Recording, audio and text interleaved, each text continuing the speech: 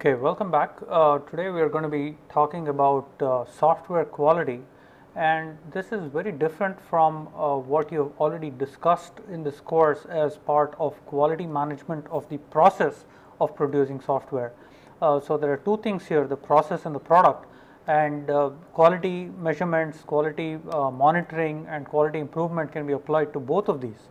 So for example, you can make process improvements, and the CMM metric suite that exists actually covers how do you measure the processes efficiencies, how do you improve the process efficiencies, and so on. Whereas there is also an aspect to be considered in terms of producing quality software, and that aspect is that of the quality of software itself, inherent to the design techniques that we use, the kind of abstractions that we use within building software, and so on, and that's going to be the focus of today's discussion. And all of this is motivated by taking a perspective on the changes that have happened in software, and actually the statistics about software development projects themselves over the last 20 to 30 years. So if you take a look at this graph, I mean this chart here, what this is basically trying to show is that even though a lot of things have changed about computers and software, basically there are some characteristics of software projects that have remained constant, which is that 35 years ago or 40 years ago, software projects used to be constantly late, that they were never on time, they were never under budget, on budget or under budget, they were always over budget. They were very buggy in the sense that they had a lot of correctness issues with the software itself, and they were very inflexible. So every time we had to make a small change to the software, it would cost a lot of money, it would cost a lot of time, a lot of effort, a lot of people got involved in this, and this characteristic of software has not changed even as late as the 2000 when this survey was done. And essentially when they did the survey of software projects in the late 80s, they came up with a term called the software crisis. And the software crisis was basically meant to illustrate the fact that the average software projects was late by an average of almost 30 months, which was quite long. In fact, today's projects don't even last 30 months as a whole. And the cost of software overall, the total cost of ownership of software, more than 70% of that cost was taken up by maintenance, which means that finding a bug and figuring it out and correcting the defect in the software, as well as making small changes because of incremental requirements, was very expensive. And there were certain factors that we are going to go into today as to why that was so. And the quality of the software itself was quite pathetic, in the sense that there were a lot of problems and issues with the software. There were a lot of stability issues, there were a lot of ease of use issues, there were maintenance issues, there were performance issues, and there were just functional correctness issues, that it would not conform to the specifications that were written out when this entire project was started. So some more perspective on the software crisis. In fact, in taking a survey of the US defense projects in the 80s, they kind of broke it up into several categories. One were the really large projects, which was over $2.5 million overall. Most of these were not delivered at all. Over 85 to 90% of these projects eventually were not delivered, and they became so late that the projects got canned, or they got cancelled. Right? The second class of projects, which are slightly smaller than these, were delivered, but they were never used, and they were never used because of various reasons. The quality of the software was a major reason amongst them. And then if you go down, you see that some of these projects were completely abandoned or had to be reworked from scratch. The next category of projects, which fell into the $1.5 million to $2 million range, pretty much had to be reworked from scratch because they did not conform to the specifications. It took so long that the requirements had now changed in the meanwhile, and so on. And it was noticed that only the very small projects, relatively small by those standards, were used because they fit the requirements and appropriately, and they were still significantly over budget, though nothing was ever delivered on time and under budget in those days. So experiences such as this essentially gave rise to the term the software crisis, and people were wondering as to what were the causes behind the lack of quality within software.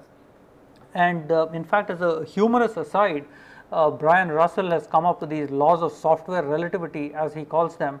Again, these are not laws, these are just, it's a humorous aside, but it kind of illustrates the point that he's trying to make about software. The first thing says that as the software project approaches release, the mass increases, that is the number of people that end up becoming a part of the project goes up dramatically.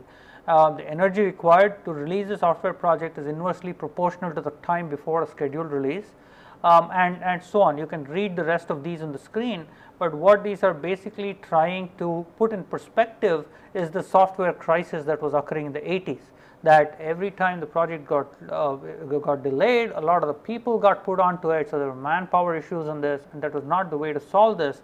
Like Fred Brooks also said in the late 80s, adding people to a late project is only going to make it later.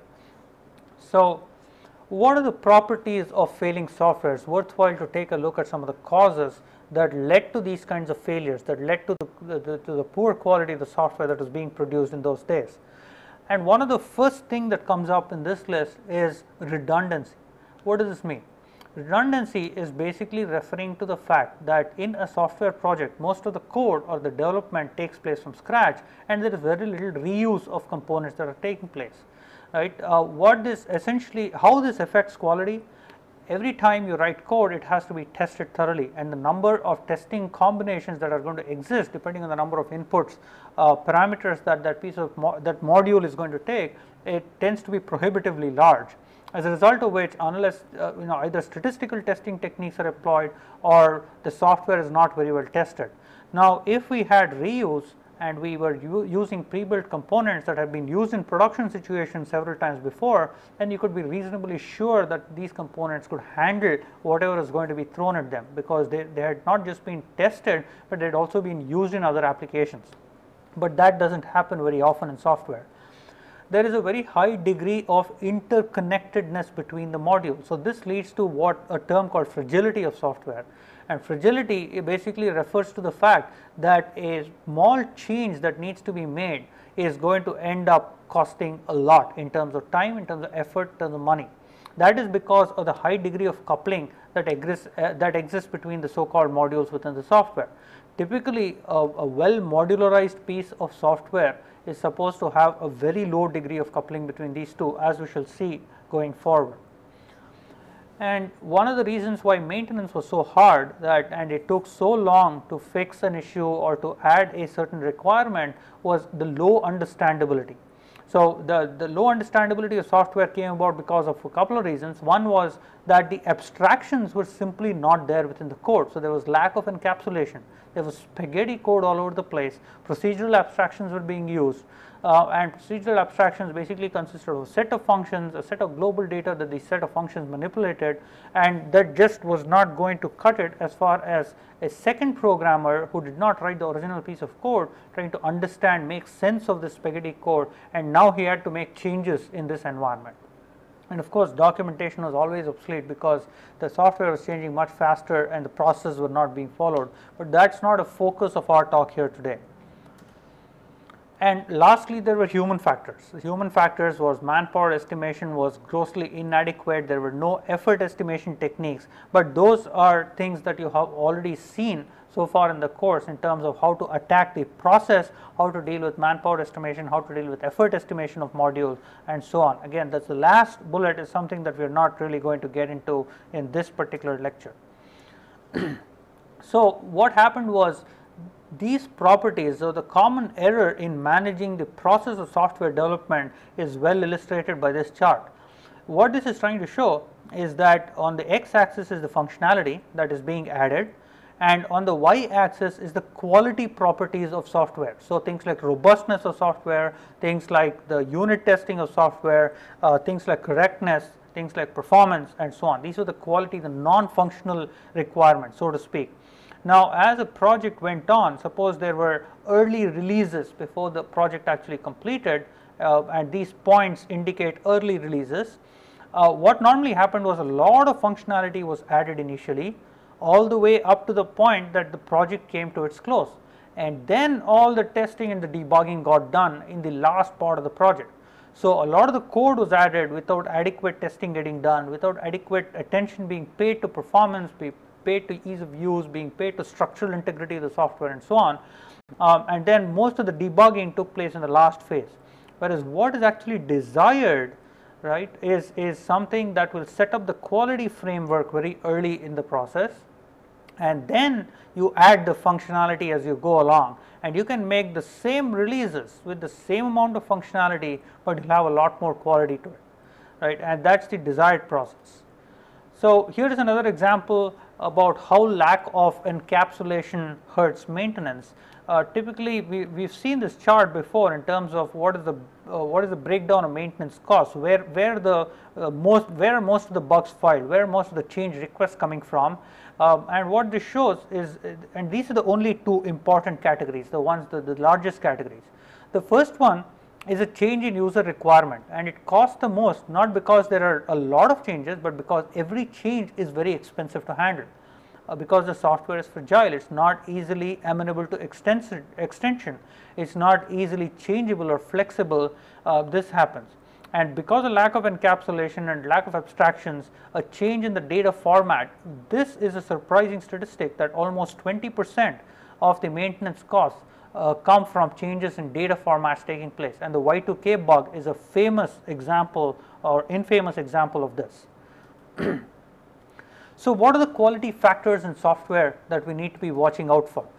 The quality factors can be divided into two main categories. One is external, external implying that it is visible to the user. Obvious example of this is performance. So if a software is slow, it is easily perceived by the user. Ease of use is another example of this. And the other factors are driven by internal needs, such as robustness of design. So if I want to add a feature to the software, what is it going to cost me to do? That is driven by the robustness of design. Is the design flexible? Is the design open? Is this software portable to other platforms, and so on? The documentation, the code, etc. So what building quality software, the process, the mindset is all about, is about thinking about the internal factors and focusing on the internal factors in order to ensure that the external quality factors are being met, because it's only the structural software with structural integrity that is going to allow you to make these changes quickly. It's going to allow you to give the kind of performance that the user is going to expect of the software. So it also can be thought of as functional properties of software, such as profit, customer orientation, etc., versus the structural properties of software, which basically lead towards cost reduction. So if we take a look at that, and that was a categorization of quality features, and if we actually delve into the quality factors themselves, correctness appears at the top of the list, as is to be expected. And what is correctness? Correctness has to do with the fact that the software as has been built conforms to the specifications, the requirements that were laid out in the beginning of the process, right? So it's a means of means of ensuring correctness are testing and debugging. That's a straightforward means. The other one is layering or architectural approaches towards ensuring correctness, so that changes in the lower layers essentially don't affect.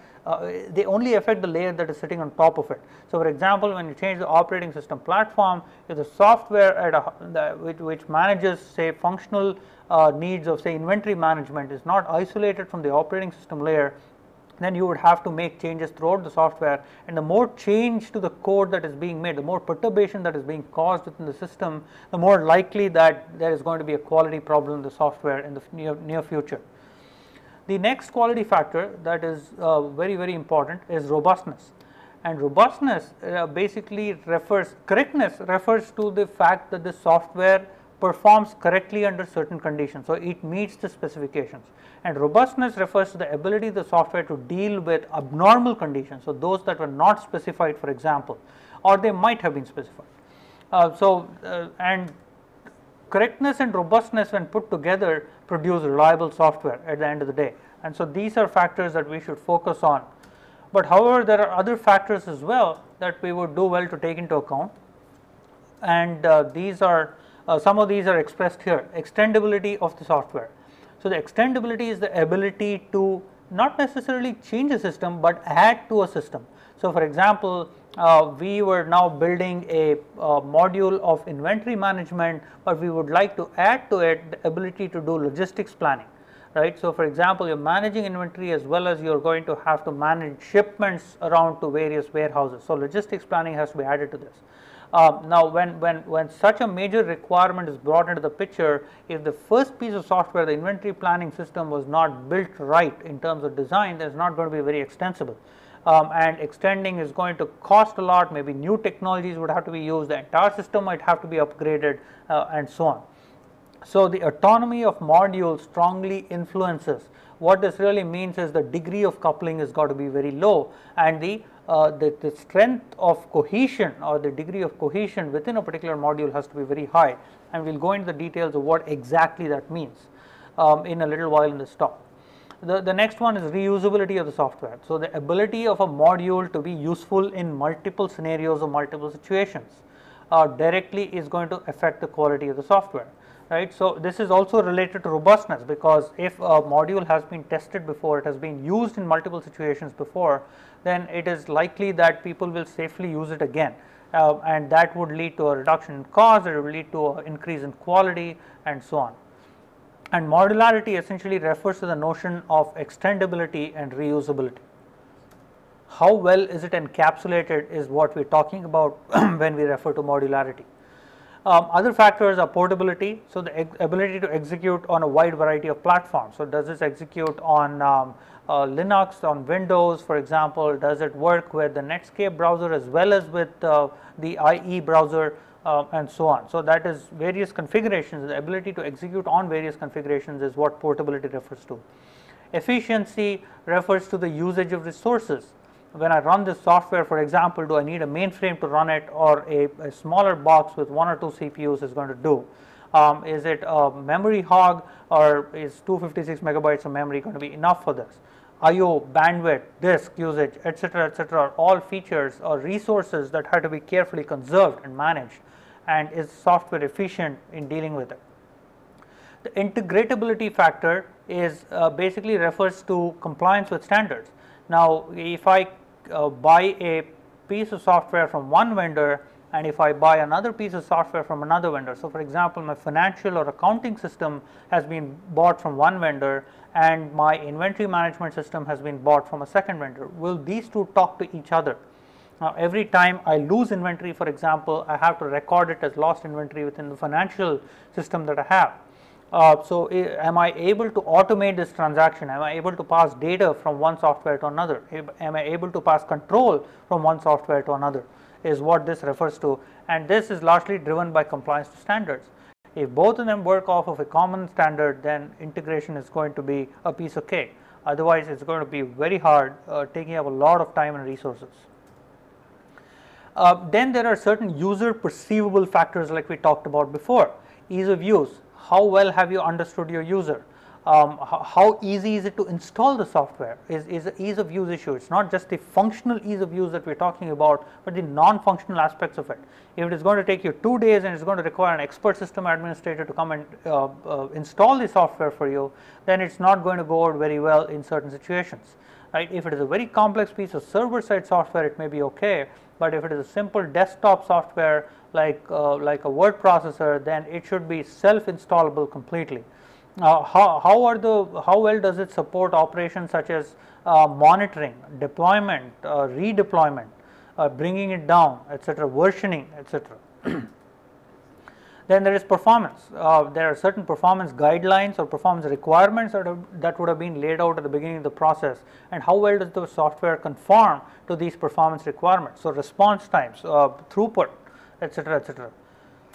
But certainly something that you have to worry about is you do not have to worry about performance unless you meet the correctness criteria. The first two criteria that we laid out, which is correctness and robustness, are absolutely key quality factors that we have to focus on. And so, the question that we tend to ask ourselves is, we have looked at all these quality factors that affect software, but what are the keys to achieving the structural quality? What is it that we can do in design?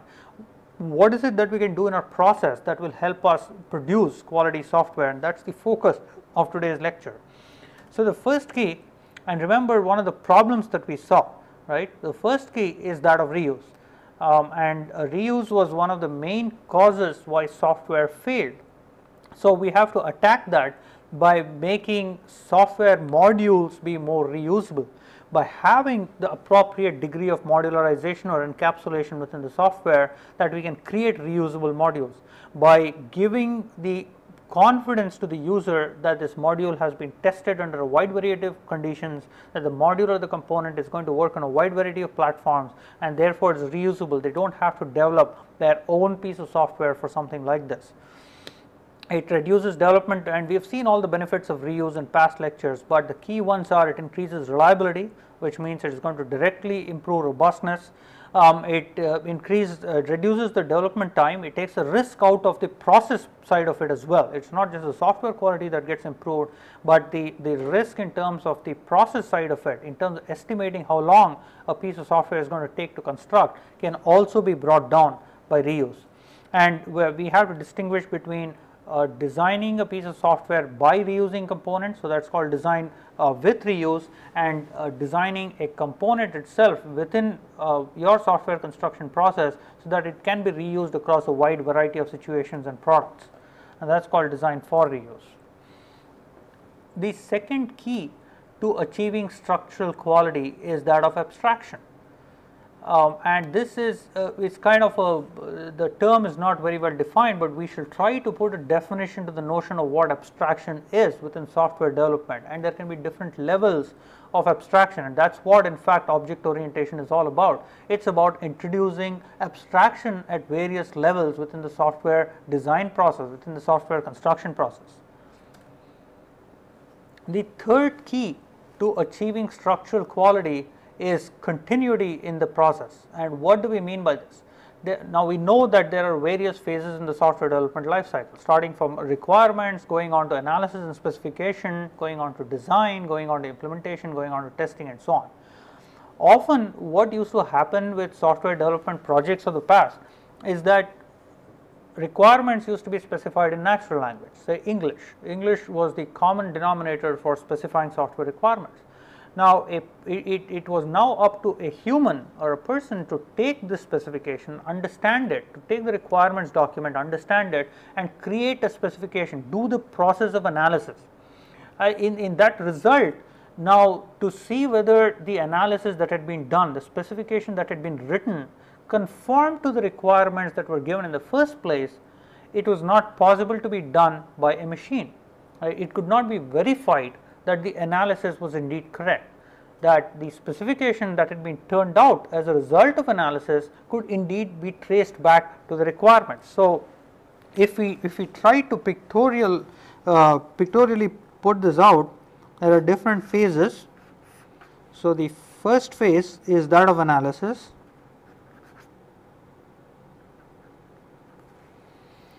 and in goes the requirements document, and out comes a specification, right, and the specification is then fed to a design phase,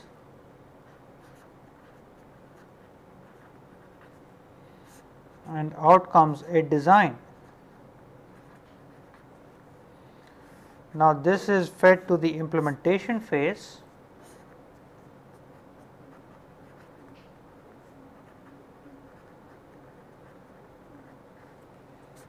and out comes code, right. So, there is an input to every module and an output to the module.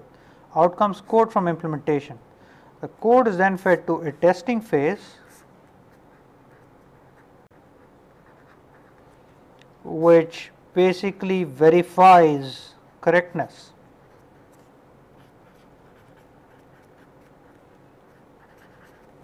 Now, this is the process, and in the process what happens is that there are artifacts that are created by every process, right. So, the analysis creates the artifact of specification, design creates the artifact of design, implementation creates the artifact of code, and testing basically gives you a Boolean answer as to whether something is right or wrong.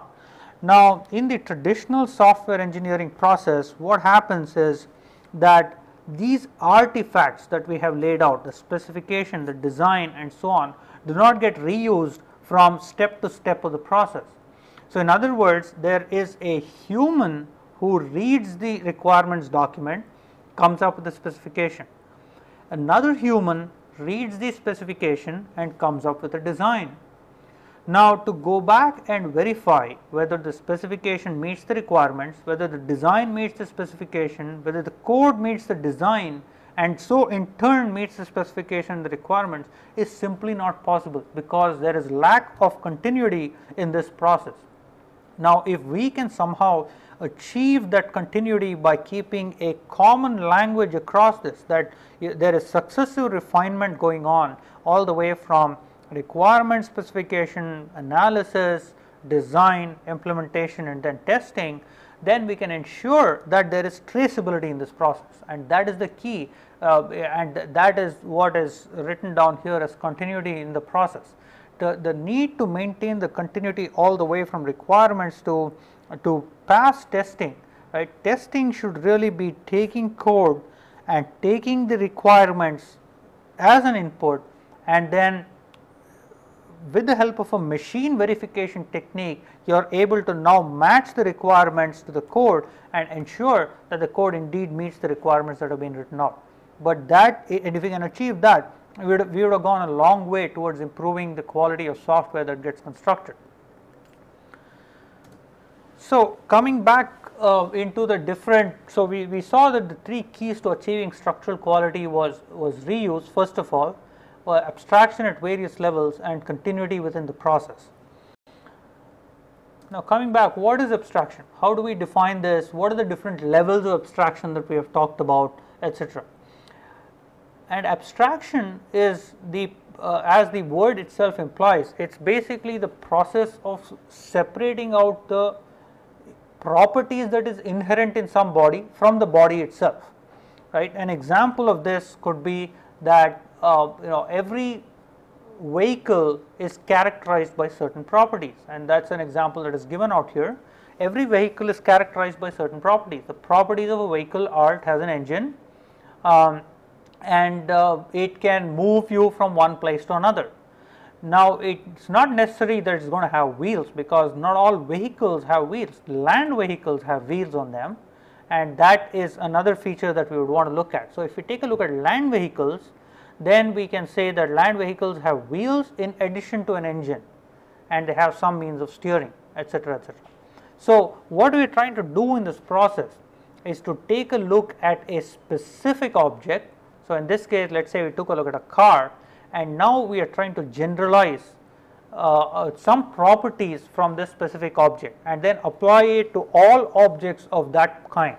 So, no matter whether you are talking about a Maruti car or whether you are talking about a Hyundai car, you will notice that it is going to have an engine, it is going to have 4 wheels, it is going to have 4 doors, etc., etc. So, these are the properties. It has doors. How many doors it has could be relevant only to the specific instance. For example, you could easily have a 2-door car, right? And some properties can be fixed. 4 wheels on a car is typically fixed, no matter which type of make of car you end up going towards. So, the process of abstraction is the process of more human-like reasoning, right? It's a process of generalizing from specificities.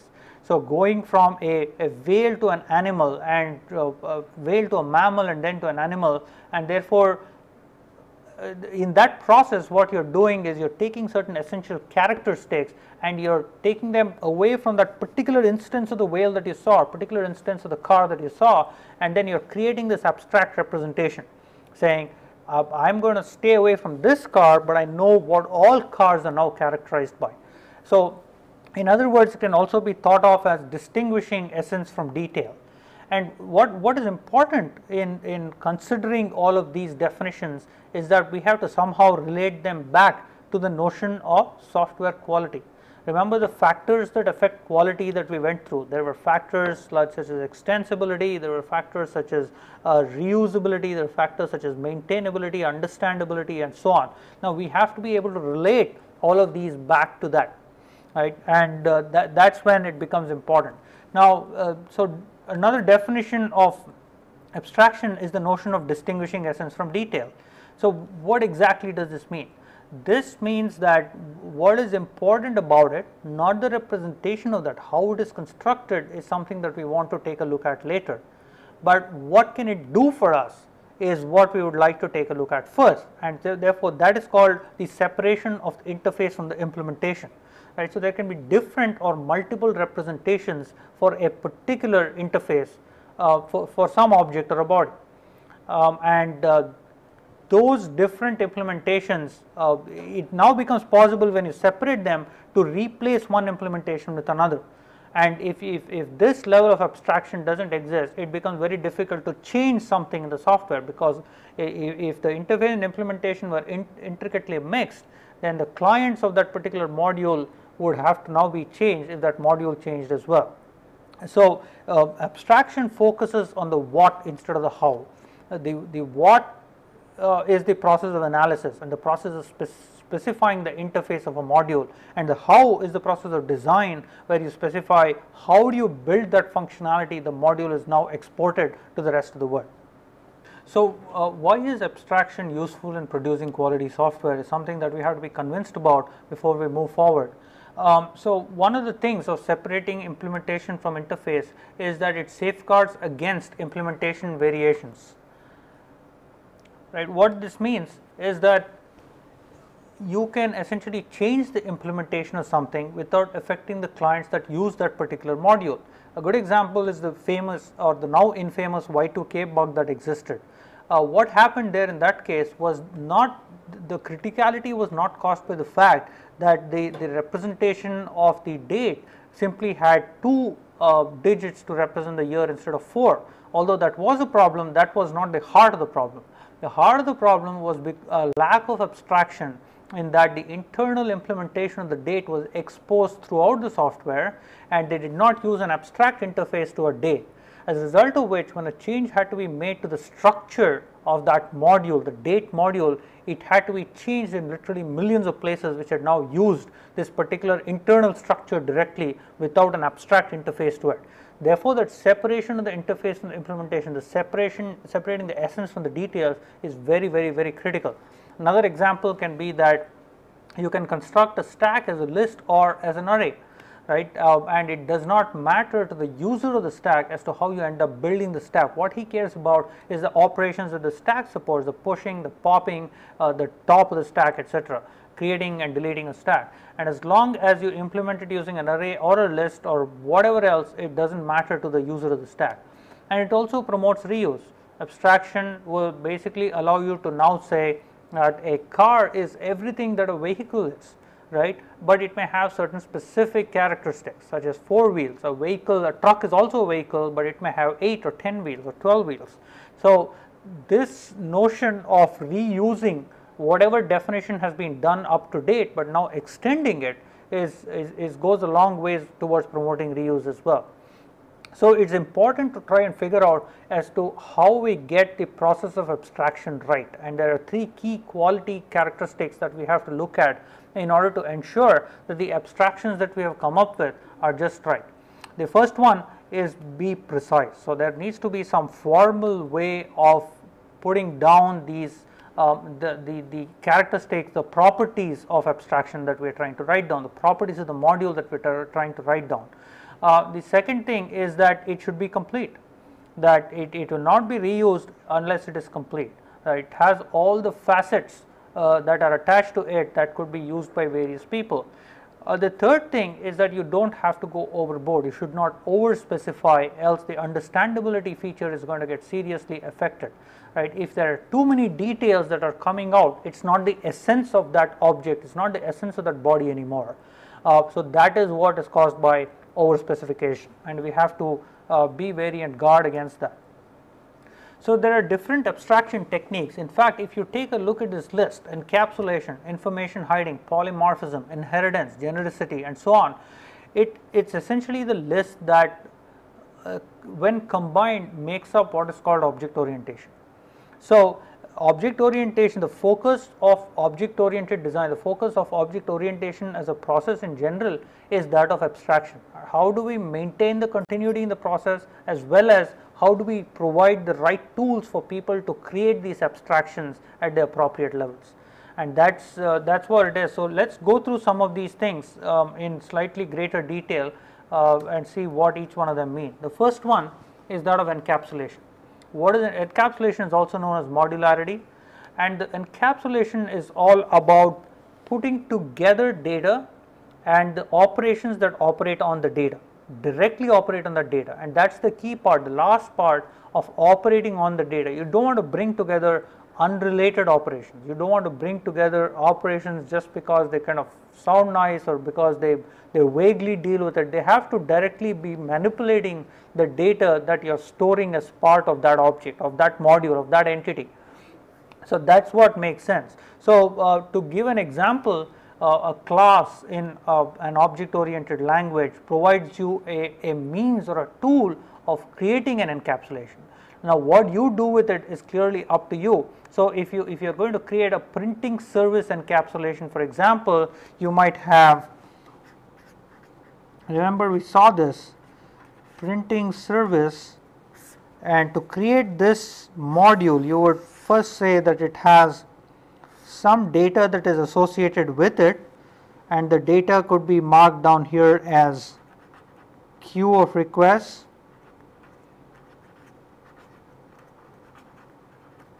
and then there are operations that manipulate this queue of requests. So the operations, the first operation could be queue a document to be printed.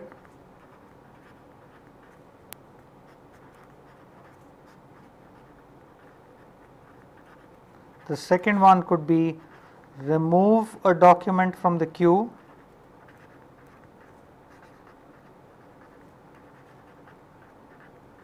Etc. So what we've tried to do here is we have tried to create a module, a building block, an encapsulation of a piece of data, which in this case happened to be the queue of requests, and a set of operations. But it's not just any set of operations, it's the set of operations that directly end up manipulating this data, and we bring them together in a cohesive unit that cannot be taken apart. That's what encapsulation is all about. And a related principle obviously is separation of concerns. So you don't want to have too many concerns sitting in the same module. So for example, if you consider the printing service, you don't want to have more than one responsibility attached to the printing service. The printing service, for example, will not monitor your web server that is running at a site. It is a completely unrelated task, and there is no reason to bring these two things together. So this has to stick to its, so this is the, let's say this is the web server and this is your printing server, and there are two very different things, and this has the web server has the responsibility of serving web requests. The printing service has the responsibility of serving printing requests or print requests. Now if you ever combine these, it would make no sense. So the separation of concerns, drawing the line between two concepts that are completely unrelated to one another, is a part of encapsulation, is the part of making sure that only things that are related stay together but nothing more. And what this does for you is it helps manage the complexity, and the way it does that is that instead of having spaghetti of mixing all these things together, so for example, if you didn't have a means of encapsulating and separating these concerns, then all of these would sit together. There would be a bunch of data, the data related to the web server, the data that was related to the print server, and so on, and then there would be a set of functions which manipulated this global data. That's exactly the situation that you want to avoid. You want things in their own modules, you want things separate from one another. It's very now easy to understand this code. It's so the degree of understandability and the maintainability of the code goes up significantly when it is well encapsulated, and that's what this refers to. So the modules, which are the units of encapsulation or units of abstraction in this case, what are the characteristics of these modules? The modules should basically have what are called building block properties. So when you take bricks, suppose you're building a wall and you're going to do it by putting bricks on top of one another and then cementing the bricks. Now the bricks have certain essential properties being building blocks. They have well defined shapes, If the bricks were all of odd shapes, you could not possibly put them together, right? They have well defined shapes, so you know that you can stick one brick next to another. That's exactly the same thing with respect to software. They have well defined interfaces, and therefore you know that two components can come together because of these well defined interfaces. And the second property is that they are very independent, in that if I pull in a component, I don't have to pull in 10 other related components. So there is a low degree of coupling between different components, or between different modules, between different encapsulations, and that's very important. And so examples of modules in various languages can be procedural languages have subroutines, object oriented languages have classes and objects, and there can be languages like Ada, for example, which are object based but not completely object oriented, which have the notion of packages. So the desirable characteristics of modules are, we said it needs to have a low degree of coupling and a high degree of cohesion. What does it really mean? There are different levels of coupling within software that we can see, and this chart lists it in the decreasing order of strength, which means that what you want is the lowest level of coupling, right? That is data coupling. So content coupling refers to when a module directly refers to the contents of the code of another module, and this is absolutely something to be avoided, and an example of this is a jump statement. So if you write control that jumps from one place to another in the code, that jumps from one function to another in the code, then it's not very good, right? The second pretty bad degree of coupling that we have is what is called common coupling, and common coupling occurs when you have access to the same global data. Every time you have global data, then it is very hard to separate the two modules together from each other. Then there are other degrees of coupling. There is control coupling, which directly affect the control of another module without reaching in for the code. So you're making a module do something that is not its responsibility. So for example, one module is requesting another to print an error message on behalf of itself. You should be printing the error message in the first module and not sending it to another module for that to get printed. So that's an example of that. Then there is parameter coupling, which is bound to happen, right? In signatures, it's bound to happen because you're going to have to call different modules functions. So there are parameters or data that has to be passed from one module to another. But this per se, it's bound to happen. It's not an issue, but this degree of coupling is acceptable because in strongly typed programming languages, there is a type checking that is done by the compiler that tells you whether you're passing things of the wrong type, whether you're passing data of the wrong type, so that somebody else is going to manipulate it wrongly. So that cannot happen, and it's okay to do this. And then there's data coupling. So just like we had a strong or weak coupling to be a desirable characteristic, we have strong cohesion to be a desirable characteristic. And there are 6 classical levels of cohesion that we can see. One is called coincidental cohesion, which is driven by stylistic concerns, right? An example here is print prompt and check parameters. Now this is a shell, a function in a shell thing probably, and what this is trying to do is two different things. Printing the prompt and checking the parameters that have been given to it are two different functions, but they are trying to put these two together, and that may or may not make sense. It typically doesn't make sense to do things like this, which is why it is the first one. By the way, this list is in the increasing degree of strength, and you want as high a degree of cohesion as you possibly can get. The second one is logical. So related logic, but there is no corresponding relation in control or data. Again, something we don't want. A library of functions that are completely unrelated to one another, right?